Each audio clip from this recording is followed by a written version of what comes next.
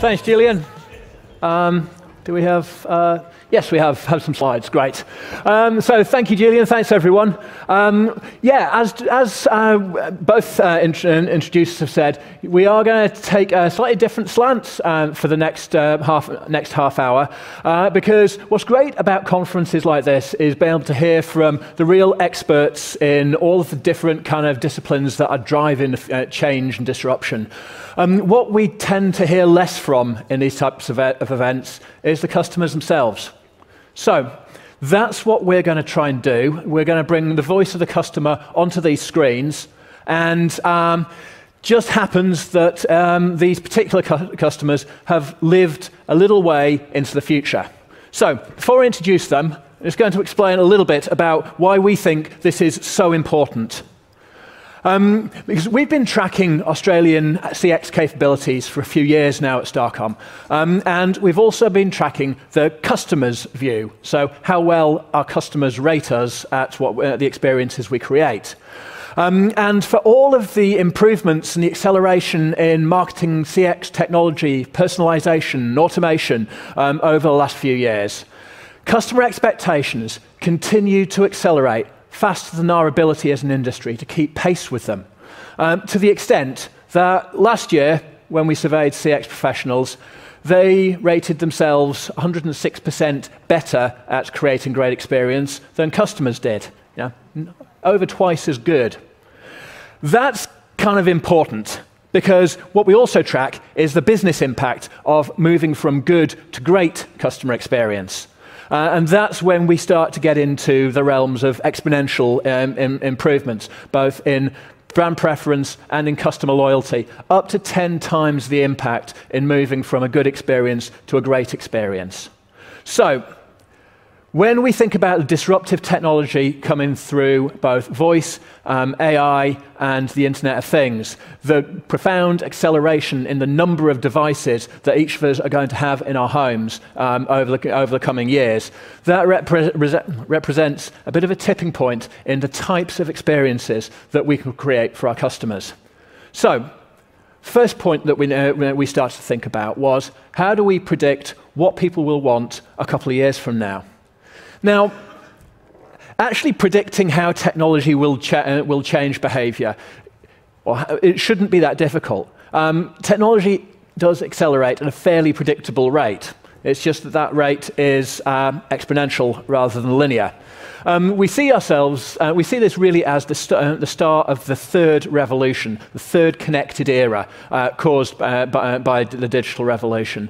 First one, of course, being the web itself. The link revolution, computers connected by the internet. Second one, the social revolution, social graph, people connected by smartphones. The third one, the third revolution of smart devices connected by intelligent agents, is already upon us. And while the first couple created relatively small amount of disruption over the first 5 years of their era, as mass adoption took the new technologies to relatively even distribution. The significant disruption happened over the second 5 years. How many of us, for instance, would have thought about, in 2007, about getting into a stranger's car rather than a taxi, or booking a holiday in someone else's house rather than a hotel?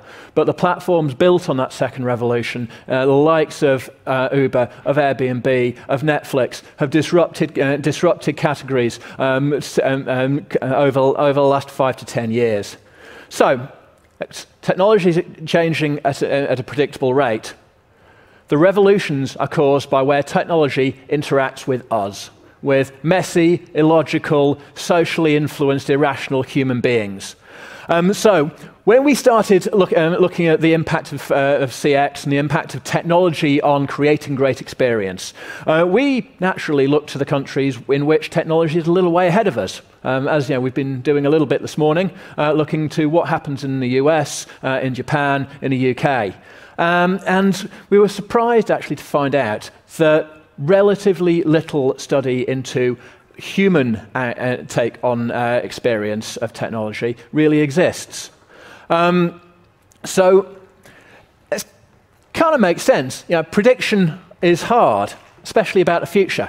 It's very difficult to ask people how they will feel and think differently in 4 or 5 years' time, because the change is so profound, people don't really understand. They find it really difficult to comprehend. When we ran focus groups, people were just really thinking that the future is going to be like now, just a bit faster. We realized that the only way that we can actually predict what will happen in 2023 is to go there and to spend time with real people interacting with technology, and then to report back on what happened. So that's what we're going to do now. So I generally find that people fall into one of two camps when they think about the future of connected living. It seems you're either a Jetsons person or you're a Black Mirror person. But regardless of where you sit, I think one thing we can all agree on is that thinking about how we'll live in the future is incredibly fascinating. The big opportunity with this piece of work was being able to create a future today and then delve into it to see what we could learn about what people would be doing and how they would be feeling.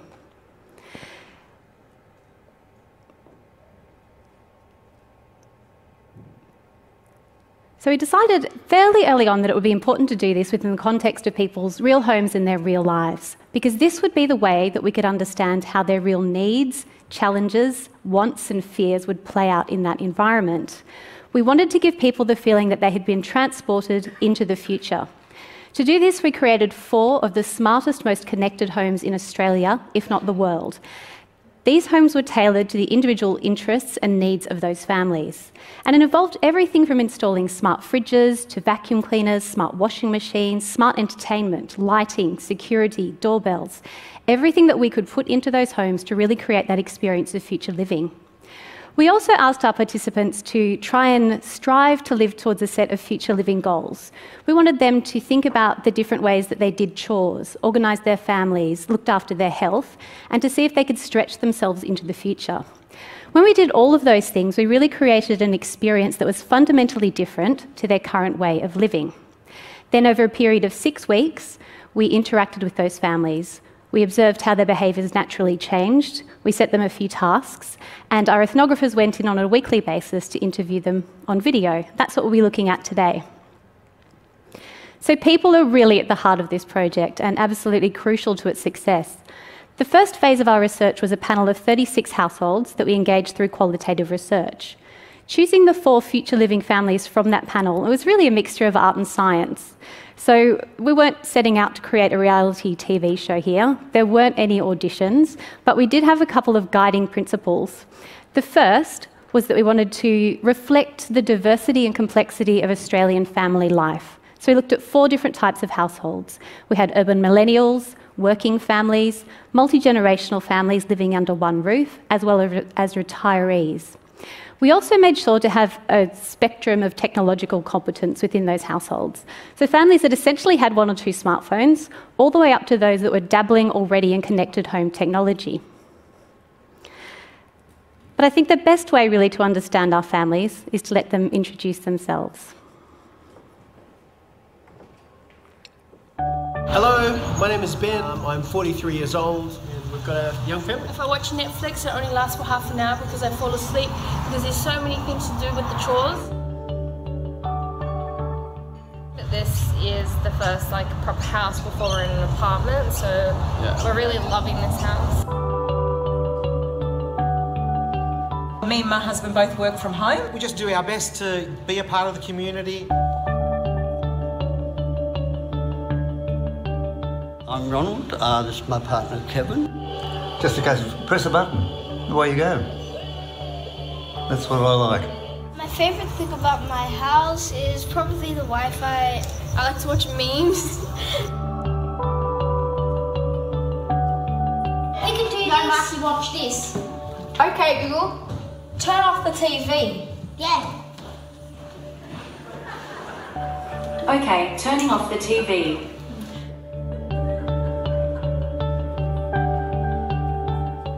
Television guide. Television guide. On paper. Printed on paper. It's a real thing.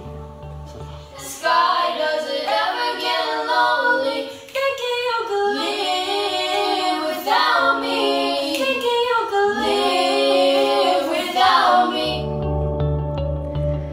So we were lucky enough to find 4 very real families who generously let us into their lives for a number of weeks.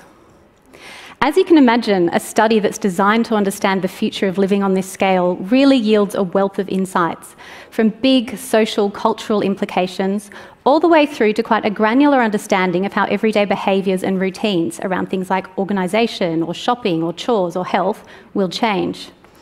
Today we're going to focus on 3 key areas that really underpin the idea of an expectation revolution and that are relevant to every single person in this room.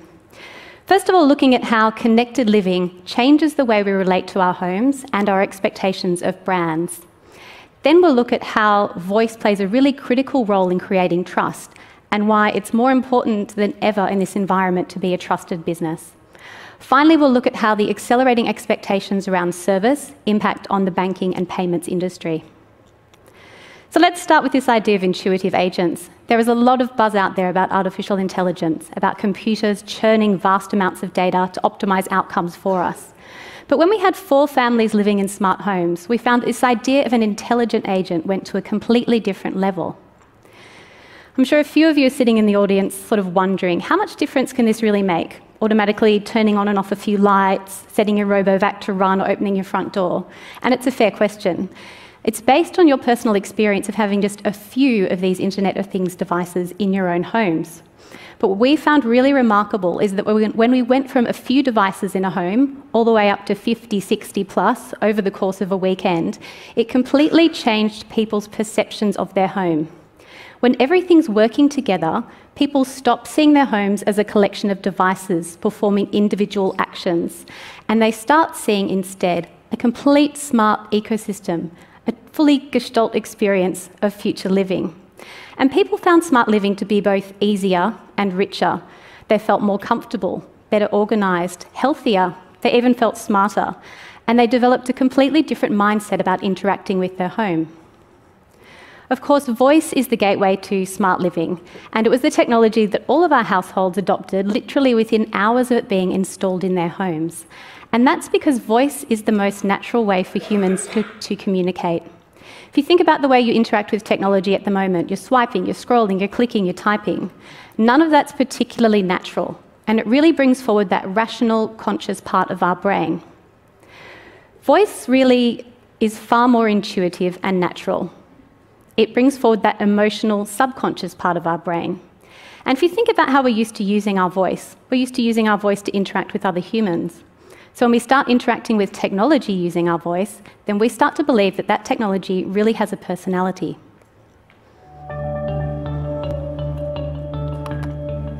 Alexa, radio 2CH 1170. Should I play the station 2CH 1170? Yes. Alexa, turn on study light. With the light in the study, you're going to have our girlfriend turn everything off. You call her your girlfriend? She's doing okay at the moment, but when she doesn't, I call her a lot of other things too. We even find ourselves, when it's done, thank you, Alexa. So she's part of the family now. Hi, Bixby. What is the weather for tomorrow? I can't determine your current location. Let's take a look at what's inside the fridge. She's going crazy. Have you contemplated turning Bixby off? No, because I still like to know, because it means the fridge is dead. If you turn Bixby off, then the fridge is just a fridge. But if Bixby's there, then she's alive.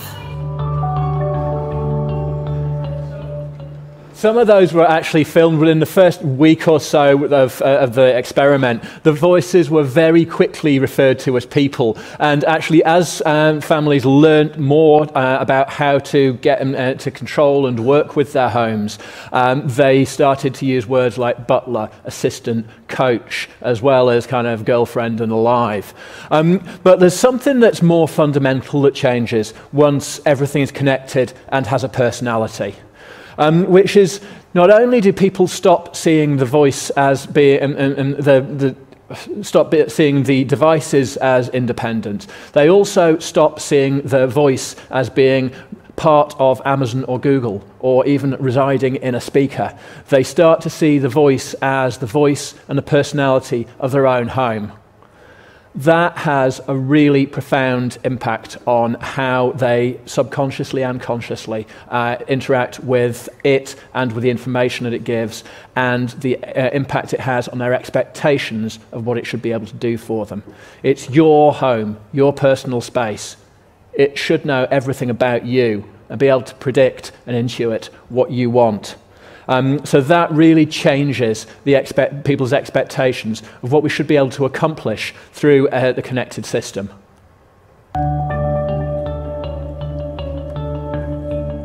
So when you think of smart tech, you don't think of still inputting things and touching things, you just think everything is voice activation. So I think voice activation is probably an expectation. You know, so voice activation with Doris, with the fridge, we do activate it to turn it on, but then sort of like we have to get the remote, and we have to get 2 remotes. It's kind of like, okay. So organically for me, I remember when I was trying to figure it out, I was a little bit frustrated. But you know, like it would be nice if you could sort of then keep talking to stuff. If I got it all down, all the different commands, and say everything was like available through voice activation, it would be pretty cool, you know? I'd feel like a different being. I'd feel empowered is the word. You feel like the king. Smart coffee machine. We would have ideally liked is like, hey Google, turn on coffee machine. Hey Google, prep cappuccino or make cappuccino. That's what we would have liked to see. There's a lot of ones that connect. Is it with Wi-Fi, hun? Yes. Well, they were the ones that but they weren't voice commands. We can do it with lights, or we can do it with our TV. Let's do it with our coffee machine as well. Also choose, do I want a cappuccino? Do I want an espresso? Do I want a short black or do I want a long black? But also, it's John when you're saying, hey Google, turn on coffee. So it's making the coffee John's way. So if it's me saying it, my favourite even, you know, and it's like, hey presto, it's starting your favourite. Yes. Does it interact with you like the barista would? Yes. Well, yeah, it's going to talk back to you. Sure, John, making your coffee now. See you downstairs or something. Now that we've got it, we want more. Yeah. We want it to be able to do things, you know, and more and more. So we've only been able to talk to devices for a few years. These guys had only had this system in their home for a few weeks, but already they've gone from switching on a light to expecting a barista in their home. Now, we couldn't actually give that to them. The hardware doesn't exist, but that is something to bear in mind when you are thinking about service design, that it is absolutely voice first in this ecosystem, and that it is using data in an incredibly powerful way to predict and intuit based on what it knows about you through all of the interactions that your home has had with you. It's our home. It should know. So, because of that, and kind of going back to what Nicole was talking about, the power of voice on a subconscious level, it also really changes what the concept of smart looks like in a smart home. And this is one of the really big surprises to us in this piece of research, that smart meant EQ just as much as IQ. Because, you know, when you think about the first thing that you do when you buy a smart speaker, it's really to perform tasks from the last era of connected devices. You're thinking about putting on a song, about performing a search, about setting a reminder, admin, organisation, entertainment. But what we found, once there was the whole range of devices connected into a single, and let's face it, in 2019, still pretty basic intelligence, the ways that our participants learnt to work with the technology, to connect it wider, to connect it more deeply into their lives, meant that they were able to accomplish goals around healthier living, around creating better family time, better family connection, even around how they set mood and how mood reacted to their home just through the use of lighting, sound and fragrance. So when we think of smarter living, we shouldn't just default to practical and rational benefits, to kind of the IQ version of smart. We're also thinking about the potential for sort of more emotional EQ smarts. So within that convergence of personality and technology, we really have the potential to create a new kind of experience in the home, because that whole connected system is quite different to the experience of a single speaker connected to an Amazon or Google account. But yeah, please do take your new speaker home and do that and start testing it out. But the first thing to do is try and connect it to something. Because they suddenly start to make sense when they're connected to multiple devices. Being able to control many aspects of the home by voice did really lead participants to think that they were interacting with their home rather than a speaker. And that feeling of connection led to a rapid acceleration of their expectations in what homes could do. But really, our key takeout on the importance of intuitive agents is the companies, the devices, and the services that understand and preempt this sort of revolution in expectations are going to be the ones that are really best placed to win over the next few years. And although we've heard some challenges around data and privacy this morning, I would also urge you all to think about the potential of data and of the data that each of you look after on behalf of your customers to create better personalization and more intuitive opportunities. And the challenges that open banking is going to is thrown at you are opportunities to think about more collaboration in data. First point, though, and the key thing that key insight throughout the research is that for minimum viable smart, the expectation is that a service should be able to talk to you. The speed that voice interaction was adopted in each of the 4 homes was matched by the central role that it played in all of the inflation exercises, all of the things that we can't currently do, but we asked our participants to think about what they would want in the future. And this is where shopping and paying, services that you can't really do because they're 2019 coming into a 2023 household, started to dramatically change through the eyes of people who had lived in that home. Another thing that's really good about having Alexas all through the house now is shopping list, because so many times I had a Google Keep list before, but now I can just ask it to add something to the shopping list, and then on the fly, wherever I am in the house, and then next time I go shopping, I know I'm not going to miss like toothpaste or something like that. So that's definitely saved us a lot. Alexa, add milk to the shopping list. I've added milk to your shopping list. I can, or anyone can, talk faster than they can type. Search white shorts, pick Billabong shorts, add to cart, check out, use PayPal, and done. Online buying with voice activation.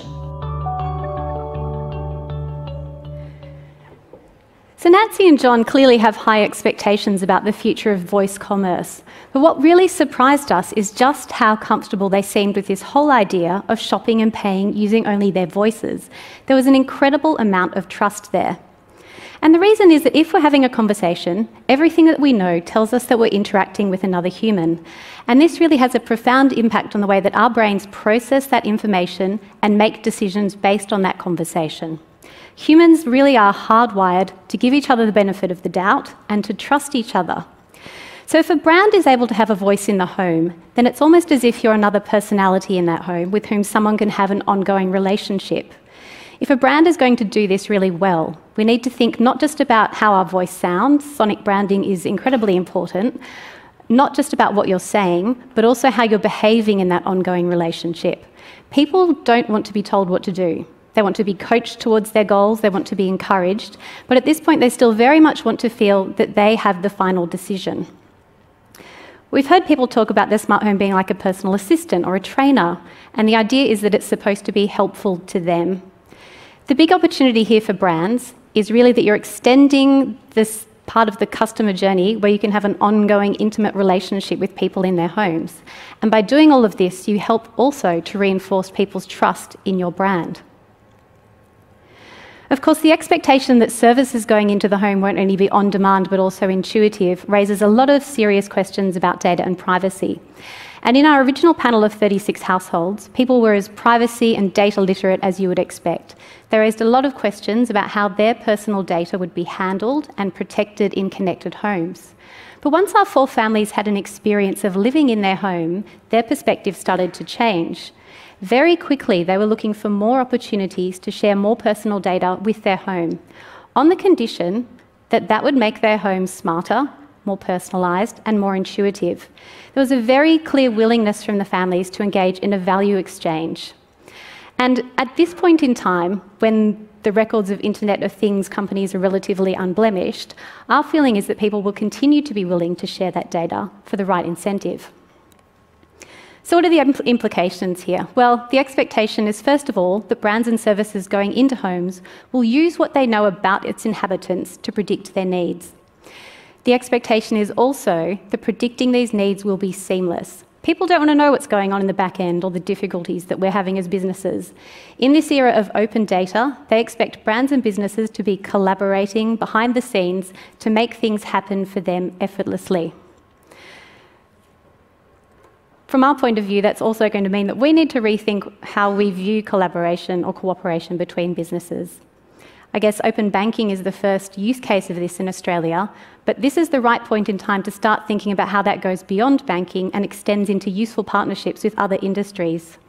Trust is, of course, the other big consideration here. Only the most trusted brands will be let into the hearts and minds of people's homes, so you need to make sure that you continue to build the trust in your brand. The final important thing to think about is which brand or business will be sitting in that central position as the trusted, intuitive agent in the home. Will it be a company that already wins in a connected age? Could it be an Amazon or an Apple? Could it be someone like a retailer? We've seen Woolworths start to look at their business model again and start using the data they have on consumers in a different way. Or could it be a financial services company? If it's not your business that's sitting in that central position, then you need to give serious thought to how you will work with the business that does sit in that position. Let's take a look now at how these rapidly accelerating expectations around service in the smart era will impact on banking and payments. Back in the day, we all enjoyed personal service from a teller when we'd go into our local branch. The slight downside of this was that depending on their mood, the level of service could vary a little bit. Fast forward, and technology liberated us into an era of self-service. We could be our own bank manager. We could do everything with online banking wherever and whenever we wanted to. But let's face it, being your own bank manager, as well as your own travel agent and your own household procurement officer, really brings a heavy mental load. In the not too distant future, it's going to be about my smart home acting as my personal assistant to make these things happen for me, to do these tasks without me having to ask, and free up my time to do things that I would prefer to be doing. We're going to be returned to a world of service, but this time it will be staffed by intelligent agents, and the expectation of those agents is that they know everything and they are perfect, unlike humans. That's what we're talking about with hyperservice, a level of service that's more personalised, more relevant and more intuitive than we've seen before. From a business point of view, of course, creating hyperservice is a huge challenge. It requires a level of personalisation that our technology can't currently create. I think the good news is that we're looking at hyperservice as an expectation for tomorrow. But what businesses can do is start thinking about how you make that come to life today. Now, I'm not a technical guru, but I can tell you from a human perspective a couple of things you need to think about. First of all, it's the idea about the value exchange we've been talking about already. People will share more data with their home in order to get something in return. So your role is to think about, what does hyperservice mean in your industry and for your customers? What are the types of services that you can provide that will make people willing and interested in sharing their data with you? What you're aiming to do is really to make people's lives easier, make them richer, and also show them that you really understand their needs. So practically, what does that mean that we can do today? Because, as Nicole said, we're being intentionally challenging today by having created a home that is they're not really real. I mean, people will not be dropped into 2023 from 2019. So we do have several years to develop these services. But first of all, what we've learned is that the idea of seamless payments in a connected home does introduce a tension between convenience and control, between subconscious love of getting things done and rational desire to make sure you don't go over budget, or even to have concrete confirmation that a payment has been made.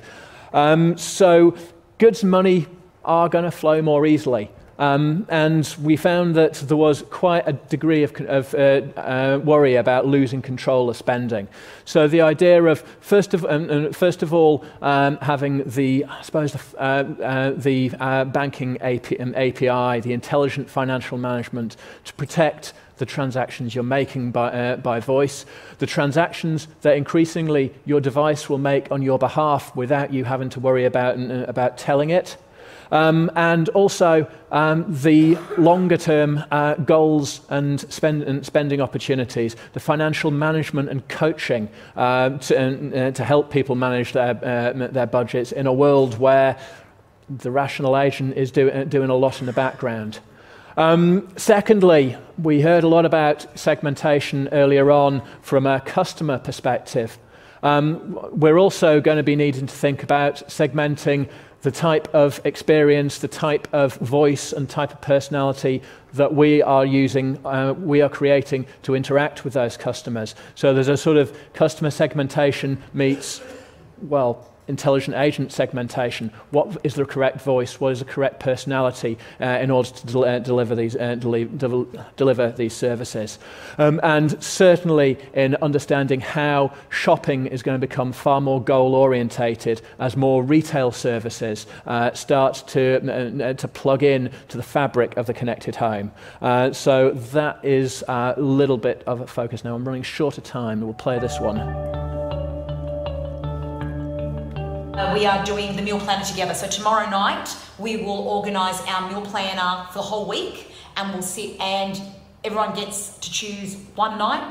That menu recipe ideas, what it's going to make us do is actually plan our meals, like meatball Mondays, taco Tuesdays. Love that. you don't see kids that excited about food now, do you?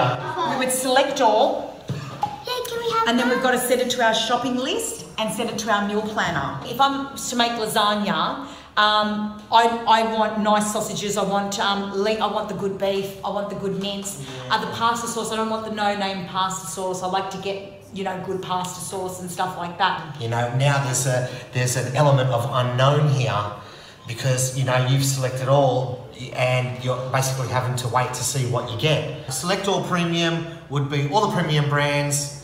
Click of a button, premium brands are getting delivered. What about select all suggested? Like Jamie Oliver recipe. And Jamie Oliver, he's got a lot to do with Woolies, so he has his recommended products. I feel I changed brands when I did my online shop. Because I actually went by the half price sales section to start off the shop. And everything that I did need, whatever was in there, I bought that. So this is more about our living rather than just, okay, let's go shopping at Woolworths. So you've got the goal to go to a destination, say Hawaii. You need to have Air New Zealand Qantas, everything here, because we use Air New Zealand. And you need to be able to say, okay, kids, we're 50% away from buying our $6,000 tickets. You can also, again, visually see that the money's going in, and we can see the graph increasing closer to our goal. And everybody shares in that experience. It's transparent. They can see it, and they'll be excited about it. So, in the interest of time, I'm going to just skirt over the final video, which was really just saying that this also makes people feel much better about themselves. The combination of many small technological changes in their homes actually has a psychological benefit in how people view their homes and their lives. So fundamentally, this third revolution in connectivity is going to be a revolution in expectations. We've seen how human experience of intuitive and connected technology is going to dramatically increase expectations across a range of lived experience. Voice is how people know that a device is smart. A home that's controlled by an intuitive agent, you would expect that menial decisions are taken care of in the background for us. People are willing to share more data as long as it makes the agent smarter and more intuitive. And once an agent is smarter, it can begin to provide those better living benefits of the third connected age. We feel that this is roughly a home of 2023. Clearly, people will not be dumped straight into it as these participants were, but their insights into the types of products, the types of services, and the modes of interaction that will win in that type of environment are hugely powerful insights because they give us a bit of runway in order to factor into the products, the services that we're designing right now in order to be live in 2023. Thank you. Thank you very much, Graeme. Nicole Conroy, I've got one question for the both of you, if that's all right. Well, a quick question to you. When will my Google Mini Home make coffee for me? We got a date on that? There are coffee machines already that are in the States that will do it, but how excited would our guy have been if he'd had one of them? He was irrepressible. Quick question. As researchers, you would have both come to this as open-minded as possible. Give me one example of something that emerged from the project that surprised you, encouraged you, shocked you, scared you, but something that was not what you expected. I think for me, it's just, as you mentioned, it was just the pace at which the accelerations of expectations accelerated right off the charts. The coffee was a great example, but that really surprised me. We knew they'd increase, we just didn't know how fast. Graeme, what caught you by surprise? I think the power of voice. I mean, we knew that voice was going to be a really important part of the research. I think what we didn't expect was that it was so fundamentally different. And actually, when we saw the interviews coming back, it just made sense. I mean, we've been talking as marketers for generations about word of mouth, except that what this kind of showed was that it doesn't have to be a mouth. It's the medium of conversation that people inherently trust. Okay, give Graeme and Nicole from Starcom a big round of applause. Thank you so much, guys.